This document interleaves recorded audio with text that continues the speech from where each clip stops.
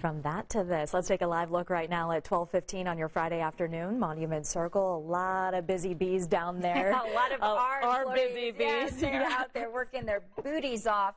And it's a little chilly out there. It is chilly. I was cold out there waiting in line with the Black Friday shoppers, but any chance of a warm up at all? Not going to see much of a warm up, but we are still keeping our fingers crossed that it'll be dry. So that's really the big thing. We expect the cold weather. It's the end of November. Believe it or not, December 1st is on Sunday. I can't believe it, Kelly. Crazy. Well, we have overcast skies really all across central Indiana. Noblesville High School, there you can see that look there with the very low cloud deck, and then we head to Sharpsville, and much of the same. So the gloomy skies, yes, they're in place for the rest of the day today. Earlier this morning, we did have some light precipitation that moved across the area. It was just an upper level disturbance that squeezed some of that out. But you can see to our southwest, we're watching out for this next system. That will have a much bigger impact over the weekend. Here on Live Doppler 13 radar, we are running quiet and dry right now, and that's what we expect the rest of the afternoon. Right now, 39 degrees. Winds are light out of the east-southeast. We do have a wind chill of 36,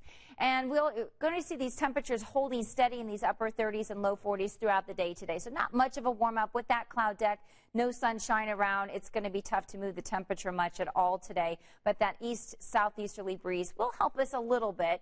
Temperatures climb into the low 40s later this afternoon, and then we'll hold near steady in the low 40s throughout the evening hours with overcast skies. For the circle of lights, we are tracking those quiet and dry conditions, so our fingers are crossed that everything should hold off until late tonight, mainly after midnight. And we'll take a look here at Future Track. We have this large storm system with an associated warm front that will move through on Saturday morning into the afternoon. Then the cold front will push through late Saturday night into early Sunday.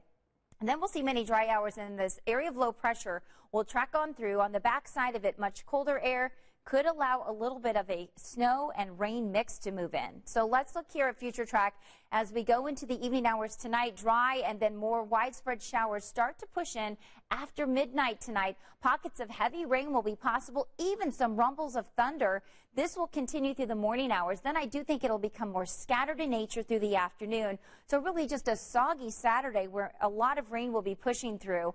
Off to our northwest, you can see that's where the cold front will be late afternoon on Saturday. So we will see temperatures tomorrow climbing into the upper 40s to near 50 degrees by the end of the day. So it is going to be a pretty wild day with scattered showers, thunderstorms, especially during the afternoon. By 7 p.m., the air temperature will be around 47 degrees. By midnight, we'll get to around 50 degrees. If you're going to the Old Oaken Bucket game, you're going to have the rain gear. It is going to be a wet game.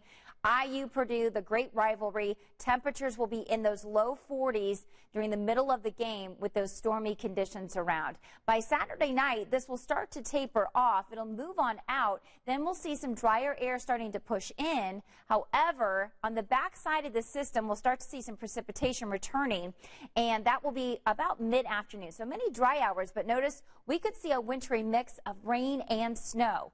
High of 43 degrees for today. We drop to 38 tomorrow morning. Temperatures warm all day on Saturday with that high of 55 by late day. Showers and thunderstorms, many dry hours on Sunday with snow showers possible on Sunday afternoon into early Monday. Alyssa?